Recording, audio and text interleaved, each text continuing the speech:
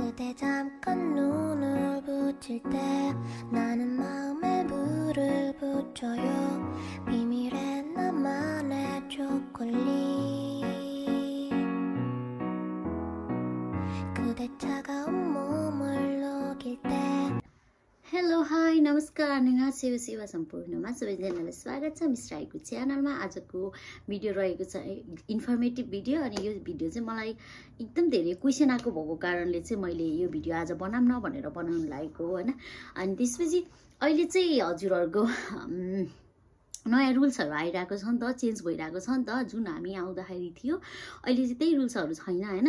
अनि त्यस्तै चाहिँ हामी आउँदाखेरि चाहिँ D4 पनि एउटा खालको मात्रै थियो नि त, जस्ट D4 भन्ने मात्रै थियो। तर अहिले चाहिँ D4-1 र D4-7 भन्ने छ हैन। अनि यसकै बारेमा आज चाहिँ म यो भिडियो बनाउन लागिरहेको छु हैन। D4-1 र D4-7 मा के भिन्नता छ र यो भनेको के हो भनेर आज चाहिँ म हजुरहरुलाई यो भिडियोको मार्फत सबैजनालाई म एक्सप्लेन गर्न गइरहेको छु। सो स्किप नगरिकन अन्तिमसम्म हेर्नु होला यदि हजुरहरु D4 भिजामा चाहिँ कोरिया आउन चाहनुहुन्छ भने है। अहिले चाहिँ D4-1 र D4-7 भनिहाले मैले, दुईटा छ हैन। D4-1 भनेको चाहिँ हजुरहरुको जीपीए भनेको 2.8 जीपीए हुनुपर्छ। D4-1 को लागि 2.8 जीपीए हुनुपर्छ र हजुरहरुको ग्याप भनेको मिनिमम 3 इयर्स मात्रै हुनुपर्छ। अहिले चाहिँ ग्यापहरु पहिला हामी आउने बेलामा त 4 इयर्स 5 इयर्स ग्यापहरु एक्सेप्ट भइरहेको थियो, तर अहिले चाहिँ यस्तो टाइट भएको छ कि जस्ट 3 इयर्स को ग्याप मात्रै एक्सेप्टेबल छ है। अनि D4-1 मा चाहिँ हजुरहरुको रिक्वायरमेन्ट्स 2.8 जीपीए अनि त्यसपछि हजुरहरुको 3 इयर्स ग्याप छ भने चाहिँ हजुरहरुले D4-1 को लागि एप्लाई गर्न सक्नुहुन्छ। D4-1 मा चाहिँ के हुन्छ भन्नुहुन्छ नि, हजुरहरु यहाँ आएर हजुरहरुले चाहिँ के गर्ने हो भन्दाखेरि कोरियन ल्याङ्ग्वेज चाहिँ 6 मन्थ देखि 1 इयर सम्म हजुरहरुले कोरियन ल्याङ्ग्वेज पढ्ने अनि त्यसपछि कोरियन ल्याङ्ग्वेजको एक्जाम दिएर पास गर्नु भएपछि चाहिँ हजुरहरुको भिजा D2 मा चेन्ज गर्न सक्नुहुन्छ। त्यसपछि चाहिँ हजुरहरु यहाँ नजिक ब्याचलर लेभल पढ्न सक्नुहुन्छ, त्यो हो हैन। अनि मास्टर लेभल ब्याचलर लेभल त्यो हो। अनि यसमा चाहिँ हजुरहरुले यहाँ आएर ल्याङ्ग्वेज पढ्नुपर्ने हुन्छ, यहाँको ल्याङ्ग्वेज कोरियन ल्याङ्ग्वेज र एक्जाम पनि हजुरहरुको कोरियन ल्याङ्ग्वेजमै हुन्छ। त्यो सकाएर चाहिँ हजुरहरुले D2 मा जोइन गर्न सक्नुहुन्छ। हजुरहरुको फर्दर स्टडी गर्न सक्नुहुन्छ है। ब्याचलर गर्न लाग्नुभएछ भने ब्याचलर गर्न सक्नुहुन्छ र मास्टरको लागि गर्न चाहनुहुन्छ भने मास्टर गर्न सक्नुहुन्छ। यो चाहिँ भयो तपाईको D4-1 को।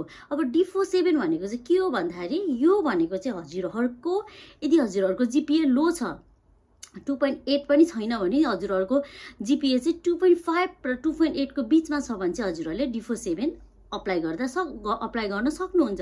यसमा चाहिँ हजुरहरुको एटलिस्ट 2.5 जीपीए हुनुपर्छ हजुरहरुको +2 मा अनि 12 मा एटलिस्ट 2.5 जीपीए हुनुपर्छ। त्यो सँगसँगै हजुरको चाहिँ ग्याप यसमा पनि हजुरको 3 इयर्स चाहिँ ग्याप एक्सेप्टेबल छ। र यहाँ चाहिँ के भिन्नता D4-1 र D4-7 मा के भिन्नता छ भन्दाखेरि हजुरहरु चाहिँ यहाँ आएर ल्याङ्ग्वेज पढ्ने होइन। हजुरहरु यहाँ आएर हजुरहरुले इंग्लिश ल्याङ्ग्वेज चाहिँ पढेर हजुरहरुले आइएल्स दिएर आइएल्समा हजुरहरुले त्यो आइएल्समा चाहिँ एटलिस्ट 5.5 ल्याउनु भयो भने चाहिँ हजुरहरु त्यसपछि चाहिँ हजुरहरु पास हुनुहुन्छ अनि हजुरहरुले हजुरहरुको भिजालाई D2 भिजामा चेन्ज गर्न सक्नुहुन्छ।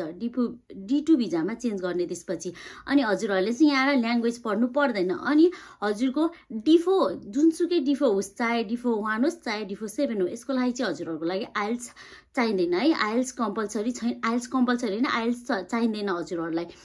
अनि अर्को भनेको चाहिँ हजुरहरुलाई सो अब चाहिँ नयाँ रुल्स आइसक्यो नि त। D2 को लागि पनि अब चाहिँ 3 जीपीए सुरु हुन लागिसक्यो नेक्स्ट के भन्छ इन्टेकदेखि हैन। अबको इन्टेकको लागि त अलरेडी सबै युनिभर्सिटीहरु प्याक भइसक्यो, अब चाहिँ सकिने लागिसक्यो। सो यो इन्टेकको लागि हजुरहरुले गर्नुभयो भने गरिहाल्नु भयो। अब चाहिँ D2 को लागि चाहिँ 3 जीपीए मागिरहेछ हैन।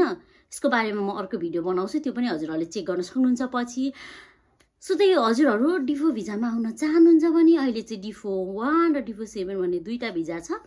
अनि हजुरहरुको जीपीए अनुसारले हजुरहरुले एप्लाई गरेर आउन सक्नुहुन्छ। अनि यो D4 भिजामा चाहिँ अर्को के हुन्छ भन्दाखेरि हजुरहरुलाई फेरि पनि भनिदिन्छु, मैले अगाडिको भिडियोहरुमा पनि भनिरहेछु। D4 भिजामा चाहिँ तपाईहरुको एटलिस्ट 5 डेज क्लास हुन्छ है। 5 डेज क्लास हुन्छ, कुन टाइममा हुन्छ त्यो फिक्स हुँदैन हैन। यहाँ यस्तो फिक्स हुन्छ तर अहिले नै चाहिँ भन्न सकिँदैन।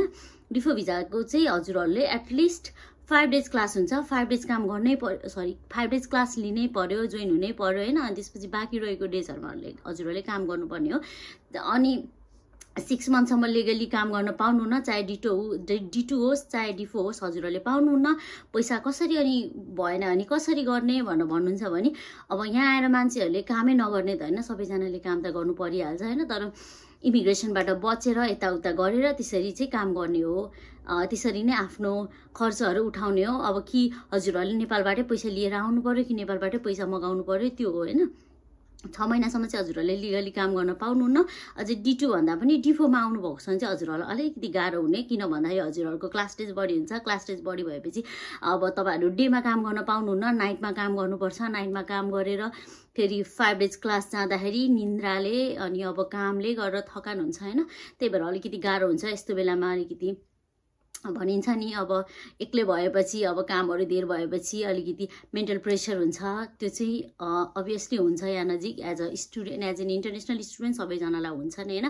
इभन हामीलाई पनि अहिले अब हामी D2 मा आए पनि हामीलाई पनि स्टिल पनि त्यस्तो, हामी स्टिल त हुँदैन तर सुरुमा चाहिँ त्यस्तो हुन्थ्यो, काम पाइँदैन थियो, काम खोज्नु पर्थ्यो। काम नभेट्दाखेरि अब अरूहरूले गरिरहेको देख्दाखेरि आफूलाई प्रेसर पर्थ्यो कि ला सबैले गर्ने भइसक्यो, हामी कहिले गर्ने, म कहिले गर्ने, त्यस्तो हुन्छ होइन।